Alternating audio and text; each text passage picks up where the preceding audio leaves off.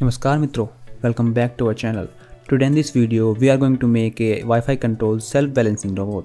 So this is the circuit diagram of the robot that I created in EasyEDA. Then I converted it into PCB and generated its Gerber file. Then I visited jlcpcb.com to order PCB. Here you can order 1 to 4 layer PCB in just $2, and they also provide PCB assembly and SMT stencil service as well.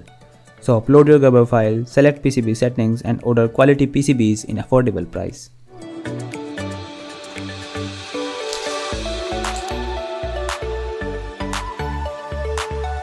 As you can see guys, the PCB quality is very nice. Now let's build the robot.